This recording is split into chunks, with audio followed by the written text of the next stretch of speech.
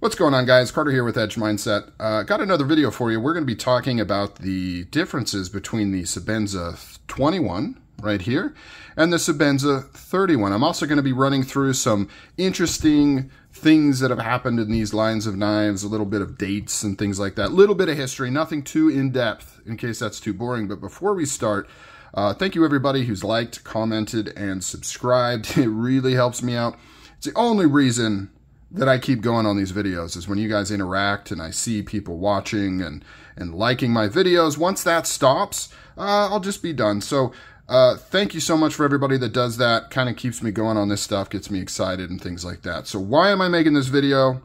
Because this knife is sold. This is the only 21 I have in my collection right now, and it's actually just sold. I need to box it up and ship it out, but before I do, I wanted to do a comparison between these two knives. Now, if you're thinking I hate comparison videos, they're so boring, you just go and talk about the little details. We're not doing that today. We're covering the big stuff. We're covering the main differences, or rather the main difference, and then running through how that difference came to be, tell you a few little interesting factoids about the history of CRK, in particular, like how this knife came about and how this knife kind of is related to this knife. So yeah, it'll be fun. It'll be brief. It'll be a good time. Let's kick it off. So up here we have the Sebenza 21. This knife came out in 2008. This is the Sebenza 31. This knife came out in 2019. So that's the difference. Almost 10 years difference between these two knives on when they came out. So I'm not really going to talk pre-21 history, because before this knife you had the regular 21, I think it was classic 21, then regular 21 if we're going back in time, and then just the Sebenza. So there's a whole history. The Sebenza's been out since the 80s, so it's gone through a lot of changes. The 21 was probably, other than the 31, the biggest benchmark change, or the most stable benchmark change in a long time. This one ran for a very long time.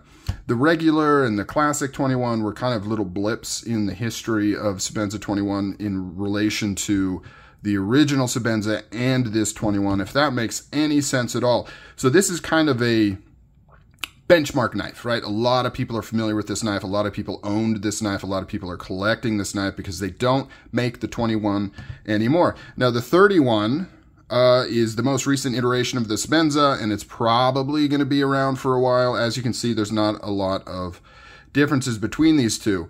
The main one being the lockup, and that's the most critical thing I want to talk about between these two knives. But before we do that, let's just do a quick one-over. You can see that the blade shape is nearly identical. The stonewashing finish is nearly identical. Placement of the thumb studs, style of the thumb studs, nearly identical. Both of these knives could have came in double thumb studs. Both of these knives could have came in silver, blue, or gold anodized thumb studs. The profile of the blade is pretty much identical. They did that for a reason, right? This is the classic Sebenza shape that most people are familiar with. Like I said, you've got some oddballs like the regular 21, which kind of changed things up, but this is kind of the overall shape. You can see the chamfering on the titanium scales is pretty much identical. The relief, like everything is very, very similar. Also keep in mind, this has a sandblast finish. This has a glass blast finish, but the 31 also comes in a sandblast. I don't believe the 21 ever had the glass blasting. I could be wrong, but I feel like glass blasting is a little bit of a newer finish. You can see how it's finer. It's not as gritty, not as grippy. Also doesn't mark up as much as the sandblast there. You can see the inlays are very, very similar except for the front one. So they did change the inlays to be a much larger piece right here. I believe the primary driver for that was this hole, but I'm not completely sure because I think they could have covered that up. So maybe it was just a decision to change the inlay and make it bigger on the front here. Speaking of the hole, that is a telltale sign of the 21, this hole right here. The 31 does not have that hole, even without this inlay.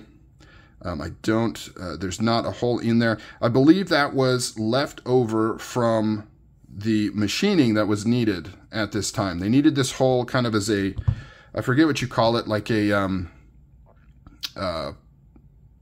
placement hole, like where they put it in the fixture to do the machining. That's what I've heard. Not 100% sure on that, but that hole is a telltale sign of the Sebenza 21. On the lock side, the only major difference is the pocket clip. The 21, the pocket clip sits on top of the lock bar, whereas on the 31, it's moved over a little bit, and it actually is on the frame and the lock bar. Benefit of that is you could apply a bunch of spring tension on this pocket clip. If you want a pocket clip that's like really strong and holds in your pocket very, very well, you can bend this in further and it's not going to affect your lockup. Whereas on this one, if you bend this in further, it's going to be pressing on this lock bar and making it harder to unlock. So really, in my mind, that's a really good decision that they did right there to move it to be supported on the frame here so you don't affect that lockup. So you may say, wow, that's not a lot of changes, and that is true. The biggest change is in the lockup, and I will include some photos of the lockup. I don't have time to take these apart on camera, nor would you probably want to watch that. But the 21 is essentially just pure titanium right on that steel tang right there. So it's titanium right on the tang, and then it's got a small ceramic ball detent right in the titanium that just acts as a detent. So nice normal sized ball, and that gives this action really smooth vibes. Like one of the things that the 21 is really known for is how smooth that action is, and you feel it 100%. It is super, super smooth, and that's one of the main critiques on the 31, and we'll talk about that here in a second. They do some treatments on the lock bar. They do a heat treating, which is basically heating up the lock bar surface to high temperatures, letting it cool, heating it up, letting it cool. And the reason they do that is to create a hard oxidization layer on that titanium so that it doesn't have stick when it interacts with the harder steel. When titanium normally interacts with steel, it can be sticky because titanium is much, much softer than heat-treated steel. It can be sticky and it will lead to it eventually wearing out. So CRK figured out that they can create a hard oxidization layer on that titanium to help slow and prevent that process and reduce the amount of stick that you get. And for example, this one has no stick on it. So then you may be saying, well, what's going on in the 31? Well, the 31 adopted the lockup mechanism that started with the Umnumzon, which also came out in 2008. So both of these knives, the 21 and the Umnumzon, came out in 2008, but the Umnumzon had a pretty revolutionary lockup for the time. It was pretty crazy. And what they did is they removed the little tiny detent, ceramic detent ball on the 21, and they replaced it with a giant ball. And they replaced it in a way that that giant ball actually sits up proud from this lock face. So if you compare these two, you can see how there's a bit of a bigger gap here than here. And that detent ball actually is the thing that interacts with this tang. So this titanium is not touching the bottom of that blade there, and it's not creating the lockup. That giant ceramic detent ball is. And you can kind of see that little track worn right there where that big detent ball moves in there. So why do they do that? For the same reason they heat treated this lock face, to remove stick and make it last longer, because now you have really hard ceramic ball interacting with really hard heat treated steel. So it removed the stick and it made the lock bar last longer, especially as we move into high heat treated Magna Cut type steel. As steels have progressively gotten better and better, the difference between the soft titanium and the new super steels is getting greater and greater. Back in the day when it was just RWS, I forget what it was, the old steel that CRK used to use, the difference between the blade steel and the titanium was a little bit less than what we're getting now with these new super steels. So it's becoming more and more important.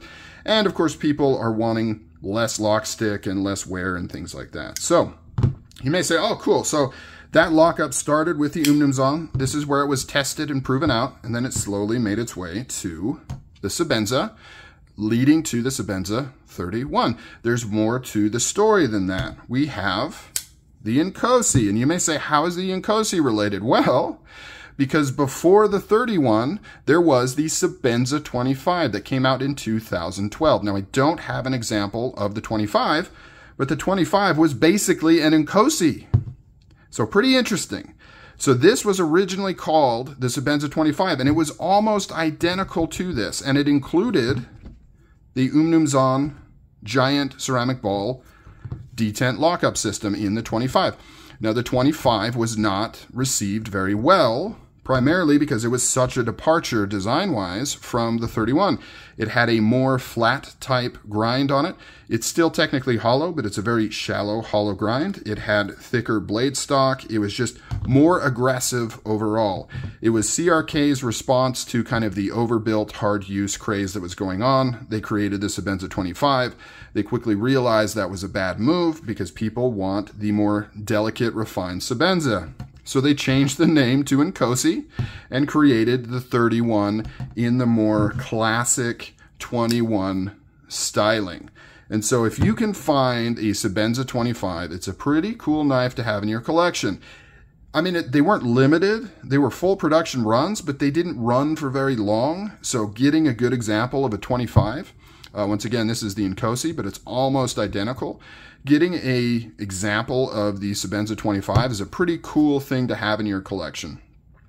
Just kind of a little piece of history. And it also goes to show companies aren't perfect. Like CRK is kind of known for being very measured in their decisions and what they do and taking their time and proving things out. But even CRK kind of makes little flubs, and that includes the Sebenza 25. It was a bit of a misstep. Probably should have been a whole new model like the Nkosi from the very beginning, and then they should have kept the classic Sebenza, at least in design, silhouette, shape, the same. Now, why do some people, I'm kind of jumping back here, why do some people not like the 31?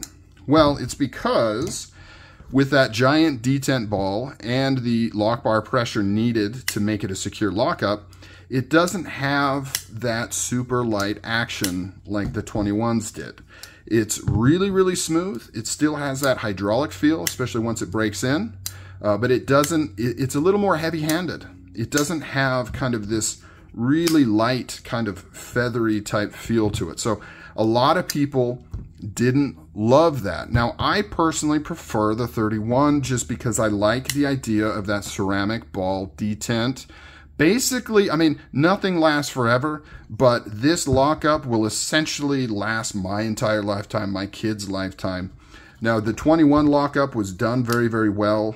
The angles were done very, very well. But like all titanium, straight titanium lockups, eventually these would wear out. They'd have to go in for service. They would get sticky. They would start to move in more and more until they eventually went all the way over to the other scale. So I like this technology because to me, it's similar to what we're doing with lock bar inserts, but it's a little more graceful. It's a little more refined, well, not necessarily refined, but it's a little more classic of a solution than just taking a piece of steel and screwing it into the lock bar, right? This big detent ball, and the fact that it essentially solves both issues, the lockup and the detent, all in just one measure of simplicity. I mean, super simple. It's a giant detent ball pressed in. It's just pressed in above this surface here, and it does double duty. It acts as the detent, right? So it keeps the blade closed. And then it also acts as the lock interface. So just really cool, very graceful, refined solution to some problems that CRK came up with. And because of that, this is probably my favorite, my absolute favorite out of the two of these, which is why I'm selling this one. All right, comment down below, which one do you prefer, the 31 or the 21, or do you like them both and care for them equally? All right, guys, appreciate it. Couldn't do without you, wouldn't want to anyways. Take care. I'll catch you on the next video.